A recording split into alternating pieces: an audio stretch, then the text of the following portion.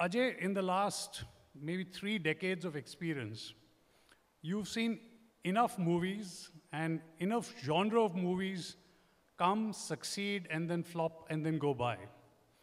We've seen horror movies do great, and then the subsequent horror movies go flop. We've seen sci-fi, CGI graphics, the latest Animal doing gangbusters. But over the journey of last 3 decades or more, if you've been a movie watcher as well, what kind of genre you think sticks with people or audience? Is there a magic formula that the producers and the directors be aware of, that what kind of genre really, really still works, or is, Sadabahar genre, if there is one? First of all, thank you for that incredible introduction, and thanks for having me here. Yeah, 34 years I've been making cinemas, but obviously been watching movies for a much longer time. I think the key is that doesn't matter what genre it is, it has to connect with the audiences. That's very important.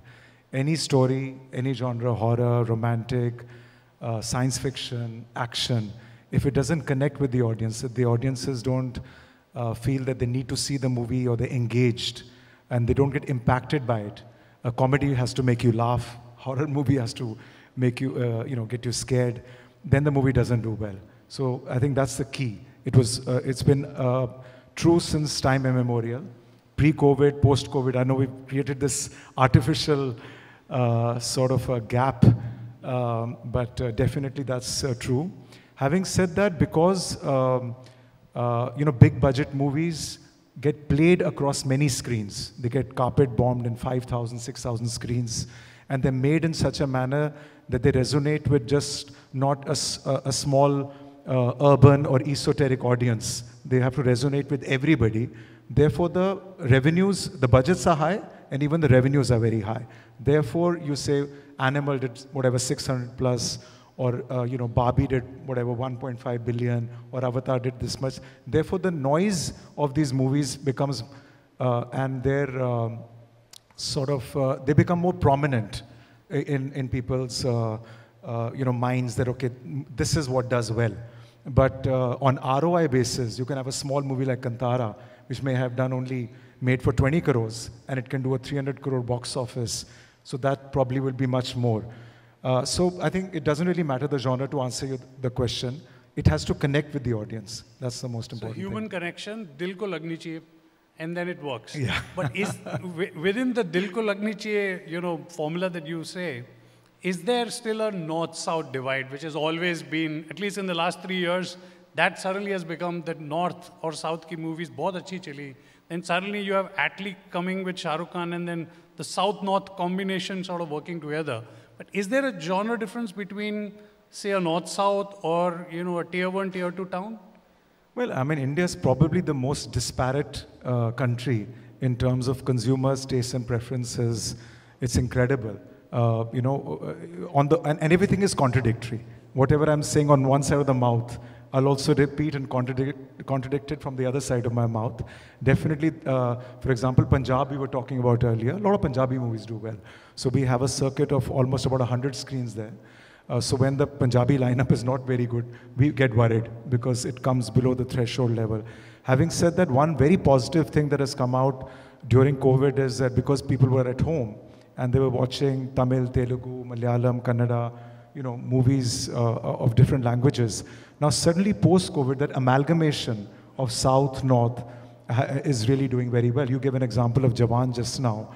And RRR, famously, as Rajamouli quoted, that he's not making movie for only as a regional film. He's making a movie for India. So I think now we're finding more and more movies are resonating all over the country. At the same time, there are pockets which are only meant for a certain region. Though Rajamouli made movie for India, I think his songs went across the world. So congrats, and thank God we got the Oscars due to him. Incredible. Right. So from the genre and from the people preference, I'm going to move to the movie business preference. Movie makers and exhibitors over the period, and more so in the last 5 years, have seen some epochal changes, if I may use the word. there was a time when television had come in and people had assumed that, the small TV, small box will kill the cinema. People will possibly enjoy so much of content on television at home, and these were the early 70s and 80s, that people might just stop coming to the theaters. That never happened. Television did not change or challenge cinema. But something else happened during COVID. People were forced not to go out to cinema. People were forced to watch entertainment at home at the 42-inch or 51-inch screens. Then there was this fear that so much of OTT exposure would alter habits, and people would maybe start enjoying too much on television and led entertainment at home, costs less. So they will possibly stop or at least reduce going to the theaters. You also went through a huge challenge and churn in your business. But hey, in the last 2 years, people have started coming back to the movies and much, much more. Your numbers, your financial numbers are speaking about it. But there's equally consumption happening and increasing on OTT. So the change did come, but did it come? I don't think it has come at the cost of cinema. Why do you think this has happened, that people are watching OTT as well as a lot of cinema in the theaters? Well, people are not straight-jacketed in their habits. I mean, there's a very hackneyed analogy about eating. So you have kitchens at home, you have Zomato and Swiggy delivering you, home delivery of whatever food you want. At the same time, you go out to restaurants, hotels, and stuff like that. So similarly, people will do what they feel like. They can watch a TV show at home if they feel like.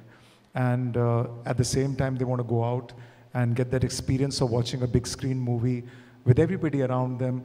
So I think, of course, during that 18-month period when we were shut, there was no choice, neither for the filmmakers nor for the consumers. But the appetite to consume content was definitely there.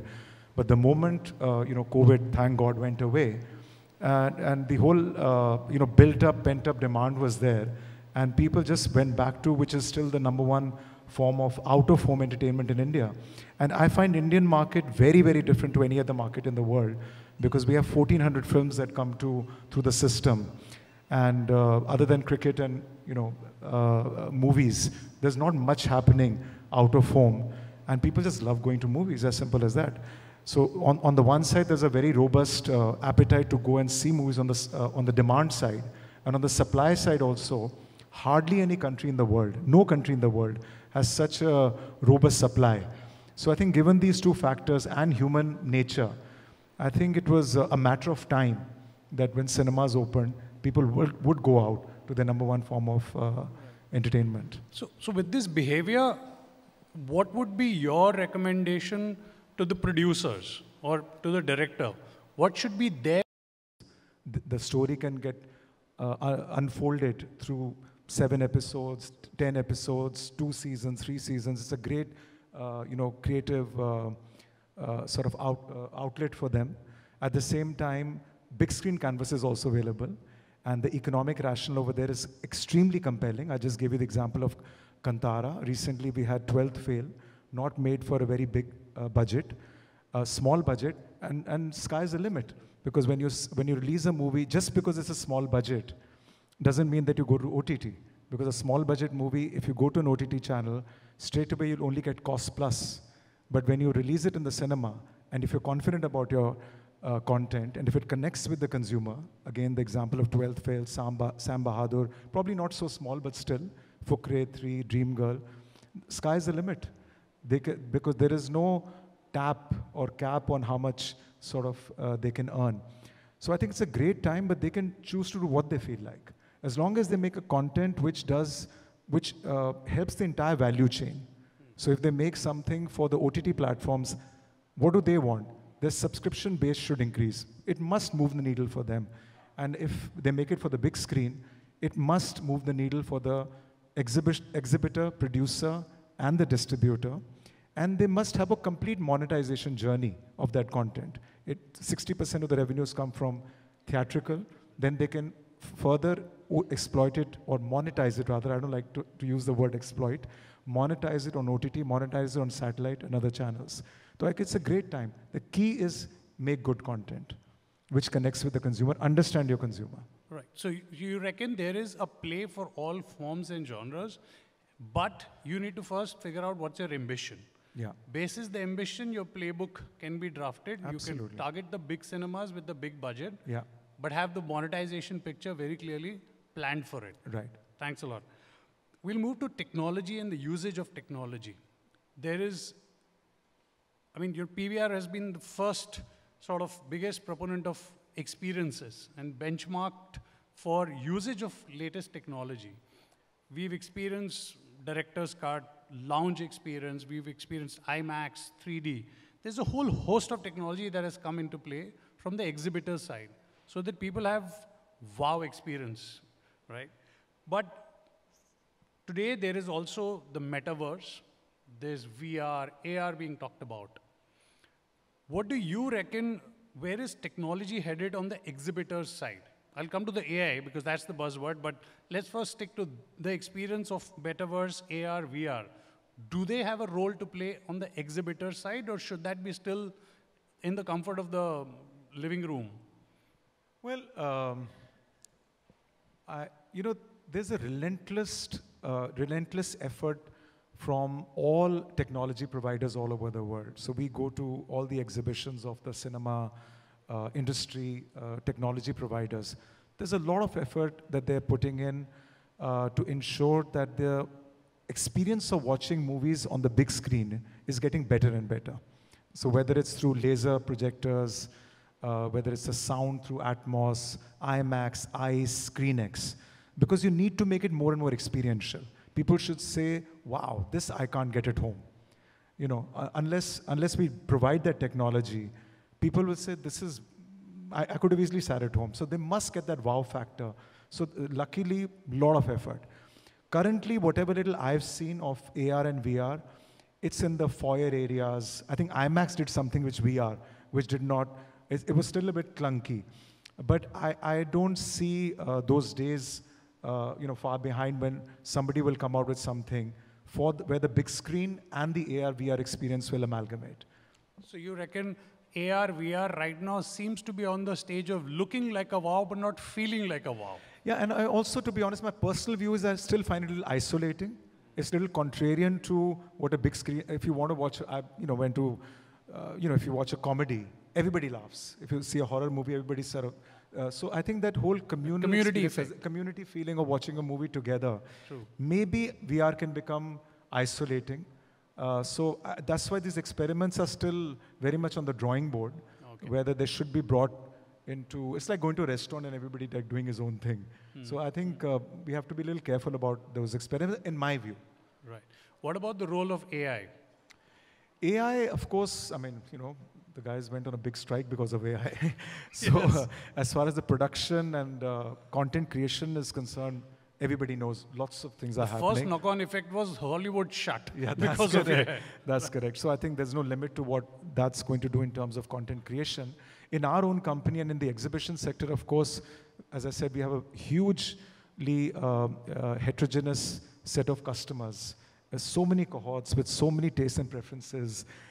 So India, people really, really are very finicky about how they watch movies. So we are trying to use AI data analytics to figure out, and can we have customize our marketing and our communication efforts by the use of AI. We've got 20, 30 million unique customers. It's very difficult to communicate with them manually. So that's where we're using. And as my colleague mentioned just now when we were chatting, that even back of the house, how to program movies, see where the defects are, how to run our operations of 1,700 screens very smoothly. There's a lot of technology being used, which people don't get to see, but it's all behind the scene to give them a wonderful experience. Right. Thanks. I'll move to two important questions, which are more personal in nature, and I'll take the liberty on this stage.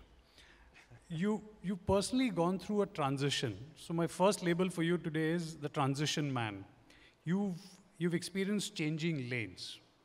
You went through a period of COVID, business downright to zero, nobody coming to watch movies, and then you decided in the sake of the larger good and the movie business, let me merge with my biggest competitor. You took the hard call, being an entrepreneur, to merge with Inox. That decision ain't easy.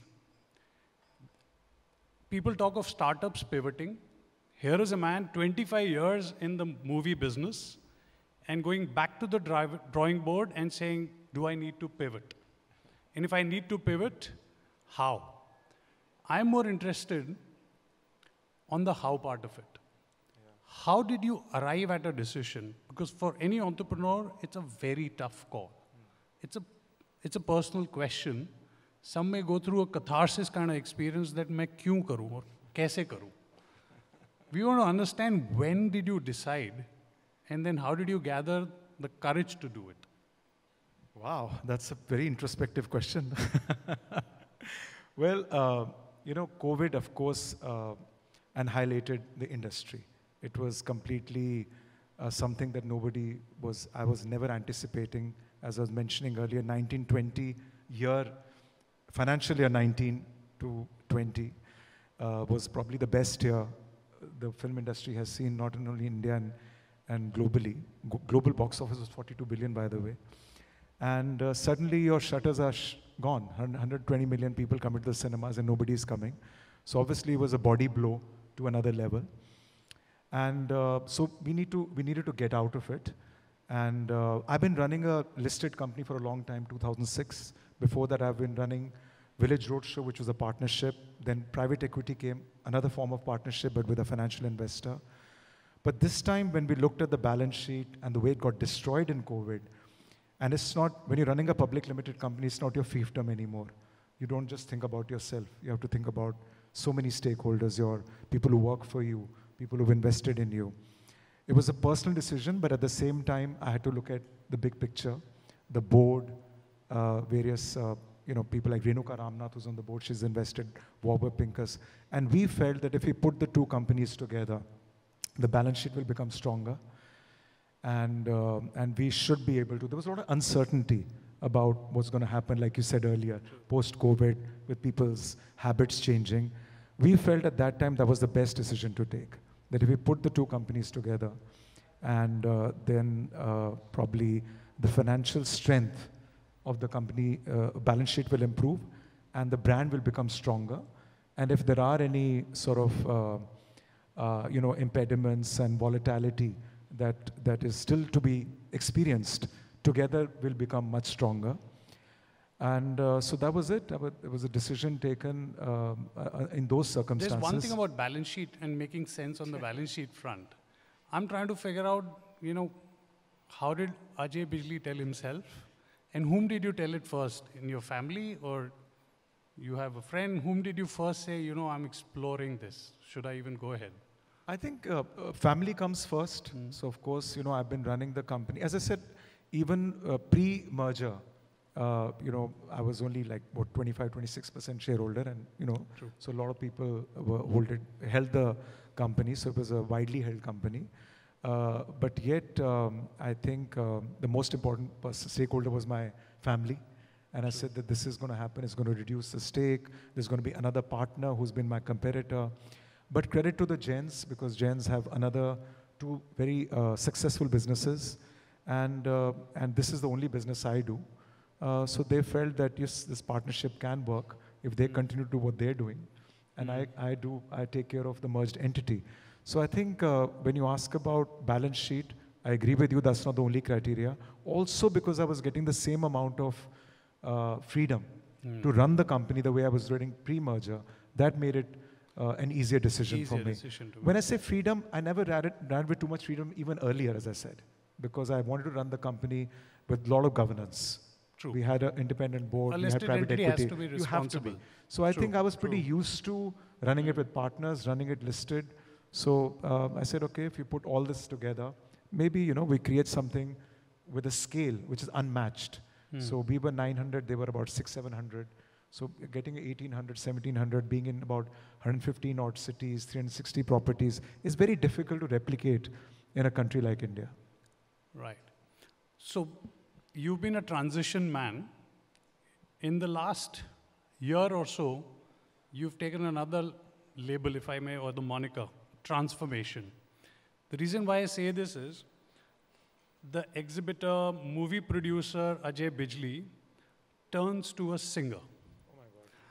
And he transforms himself, gets up from what I hear every day at 4:30 for his riyaz, does religious practice of songs and singing with great dedication, and then moves on to exercise and then runs the show. How did this transformation come about? You call your band Random Order. I'm sure this is not a random decision. With a man like you, I'm sure a lot would have been thought through, but there is a lot of heart into it also. When did the transformation of Ajay Bijli happen? It's really not a transformation. If I keep talking about that I'm a singer, the stock will take a further nosedive. I'm still. Well, they want you to sing away to the box office. No, I'm still running the company full time. But it's like people have, somebody plays golf, somebody plays tennis, someone plays bridge, they have their own hobbies, and so this was my hobby. But during COVID, of course, I wanted a release. I wanted to move away from all the drudgery. And as a kid, I used to sing, and I had a band called Modus Operandi. And then I said, why not do this as well? There are only so many Zoom calls you can do to negotiate with the developers and to make sure the ship is afloat with investors and financial institutions. So I got a bunch of musicians together, and very good musicians from Delhi, and agnostic of the genre. We said we'll sing whatever we like to play, and that's how Random Order came about, because I didn't want to be pigeonholed into rock band, classic band, jazz band, Hindi band, English band, Punjabi band. So I said, let's call it Random Order, we'll do what we feel like. So it was fun. So that was, and I still pursue it, even post-COVID, because it gives me a lot of relaxation. So people play golf, games, bridge. The movie walas go singing. I don't know. I can only talk about myself. Okay. On that note, we unfortunately couldn't fly down his band, but we've requested Mukhda Antara Kuch To Ho Jaye. Kuch To Ho Jaye ki nahi ho jaye? Oh my God. So you can sing your way out from this auditorium, but we won't let you go unless you do it. Yaar, he's really put me on a spot here. अब नीचे नहीं जाएंगे. You can go for Ek Onkar or whatever, I've never seen audiences more attentive. जब मैं बोल रहा था कोई नहीं सुन रहा था. देखो जितना पिक्चर अच्छे से देखते हैं उतनी बढ़िया सुनते भी हैं गाने. Okay, my daughter made Brahmastra. She was the creative director. So I'll just sing a few lines from one of her movies. Your choice. Yeah.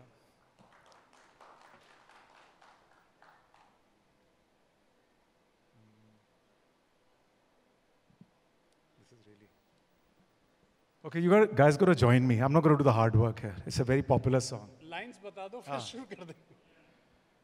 चिंगारियाँ ये जो मेरे सीने में हैं दफन, इनको जरा दे के हवा बन जाऊं मैं अगन. दहक रहा है बन के शरारा, देख मेरा बदन, सब कुछ मेरा करके फना करता हूँ मैं हवन. You know the song? Om Deva Deva, Om Deva Deva Namaha. Namaho Nama, Om Deva Deva, Om Deva Deva Namaha. Namaho Nama. That's it. Ladies and gentlemen, Ajay Bijli. Thank you so much.